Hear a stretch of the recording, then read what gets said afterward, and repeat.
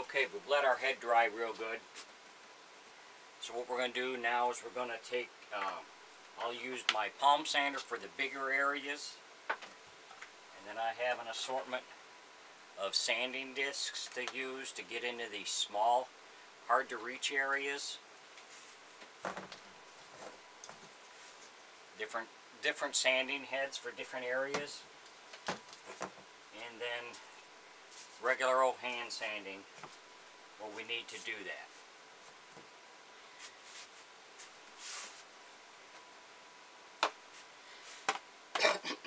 When you're sanding this down, you need to use a dust mask because these brushes really throw a lot of sand or a lot of sawdust around.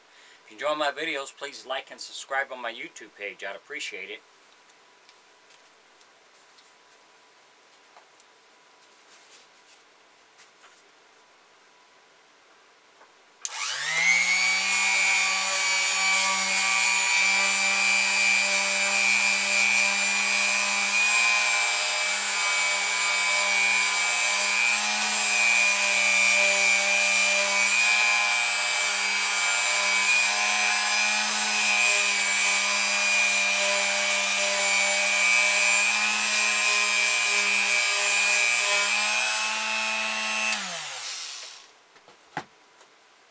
And we'll use this one for these little areas we can't reach with anything.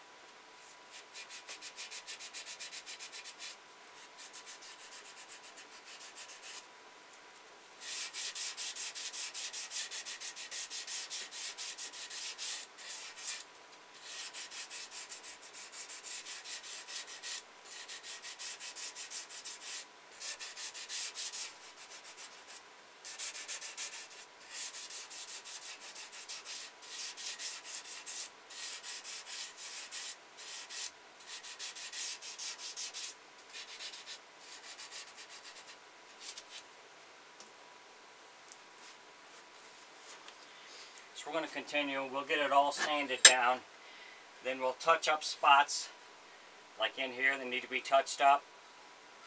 Our screw holes normally will sink a little bit, so we need to touch them up. Any spots that's still showing where where it needs to be touched up, we'll touch that up. Then we'll sand it down again. and then we'll be ready to move on to the next step. So thanks for watching.